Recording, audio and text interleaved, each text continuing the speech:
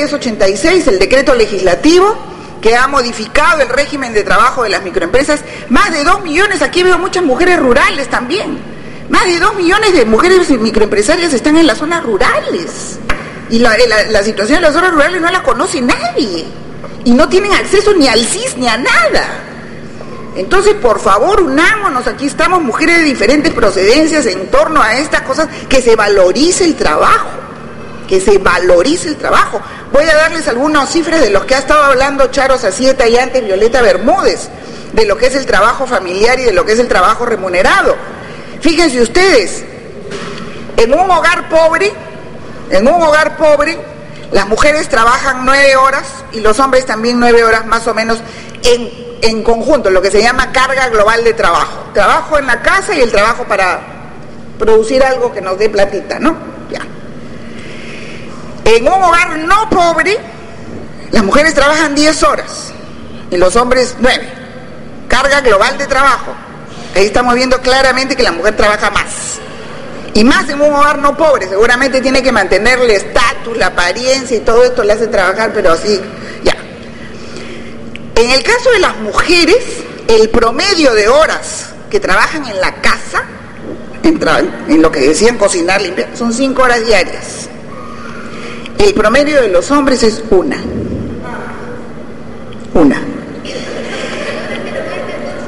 Bueno, las trabajadoras del hogar, pues, y así todos, no se está contabilizando acá el tiempo de la trabajadora del hogar, que eso es un desplazamiento que uno le hace a la persona que nos asiste en la casa.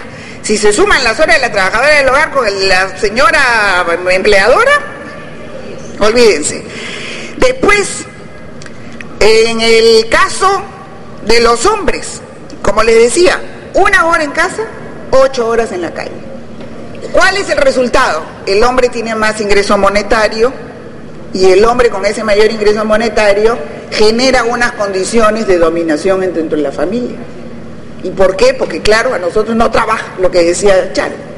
Yo no trabajo, me deslomo con mis hijos y cocinando y todo, pero viene el encuestador y le digo que no trabaja. No es así. Hay que ser enfáticas ahora y decir trabajo. Y analicen y hasta apunten todas las cosas que hacen para ver cuánto es lo que nos debería remunerar el Estado por ese tipo de chamba.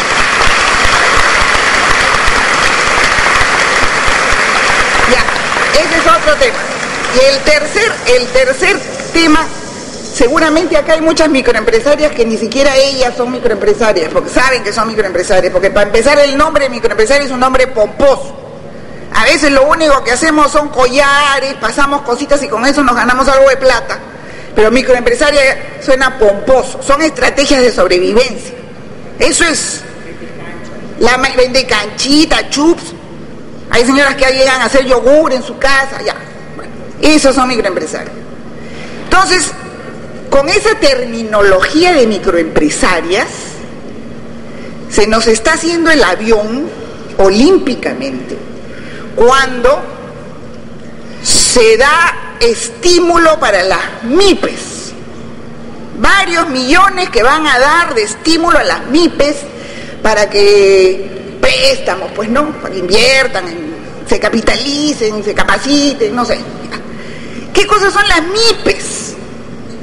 Las MIPES son las micro y pequeñas empresas.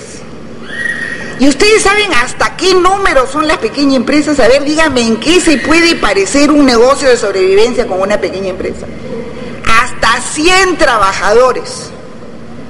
100 trabajadores tiene una pequeña empresa. Es una empresa de acumulación, es una empresa moderna. Esa empresa, en teoría, tiene el mismo derecho que una empresa, de una microempresa de una señora que vende chups. En teoría. Entonces, ¿qué va a pasar?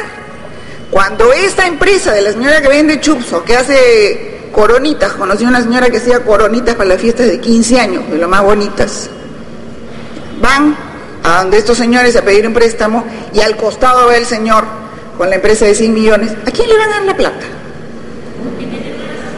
¿Se le van a dar a la microempresaria? ¿Se le van a dar al otro? Esa es otra de las gigantescas distorsiones que ha traído este decreto legislativo que se dio al amparo de facultades delegadas por el Ejecutivo. El Banco de la Nación otorga obligatoriamente a las mujeres para estos Claro, que se conste en el acta esto, que el Banco de la Nación organice. Y les digo una cosa, en Manuela Ramos tenemos sistema de microfinanzas y llegamos a las zonas rurales donde no llega ningún banco. Les hacemos historia crediticia y después pueden hacerlo. ¿Por qué no hace eso mismo el banco?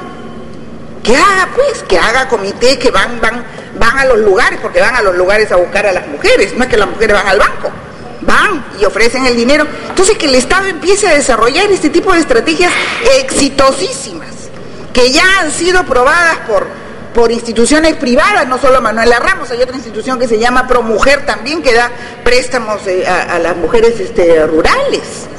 Entonces hay que pedir eso, que en el plan de la crisis, como se trata de manejar más recursos y de movilizar más recursos, que el Banco de la Nación establezca un fondo de estímulo al desarrollo, que no les digan MIPES, por favor, digan microempresas.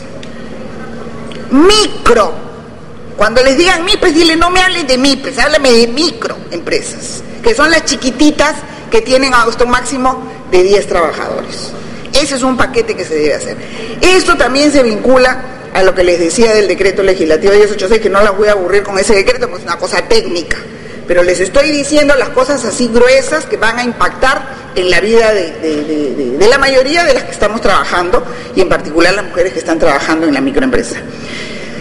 En el tema del trabajo familiar y el trabajo doméstico, felizmente está la iniciativa de Sasieta de que esto se vaya incorporando a las cuentas nacionales, pero el Instituto Nacional de Estadística ya empezó a elaborar los cuestionarios para medir la carga global de trabajo de todos los peruanos, y van a empezar desde preguntarle a una niña como ella, ¿cuántos años tienes? 8. Con toda seguridad la preguntan a la niña, ¿y tú qué haces? Ayudo a mi mamá, le traigo, voy, traigo el agua, llevo, doy de comer al carnerito, paseo al perro, no sé qué. Y le van a preguntar al niño,